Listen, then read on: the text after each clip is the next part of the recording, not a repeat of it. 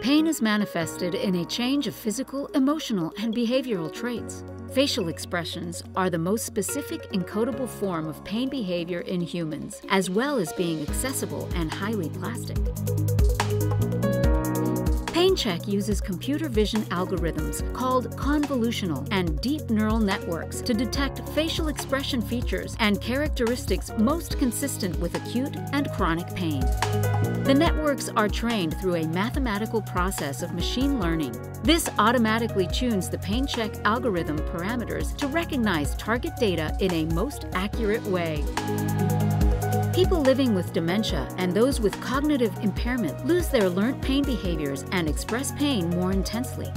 The PainChek adult algorithm has been fine-tuned to identify facial pain-related micro-expressions in these groups of people. Image-captured objects share common features. PainChek is reapplying this trained network knowledge to different target groups with a much faster learning curve. PainChek Kids is being developed to detect pain in babies and toddlers through face and cry analysis. In the future, PainChek could continuously monitor pain in the general adult population, in patient waiting rooms, vehicles, or the home environment.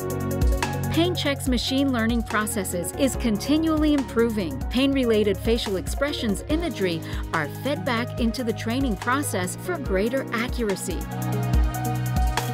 Mining data about people in pain can help identify particular pain markers or pain signatures to help healthcare professionals and caregivers provide better treatment. Together with unsupervised learning, algorithms for automatic deductions of patterns in data, it can strengthen and improve the pain detection and ongoing monitoring process.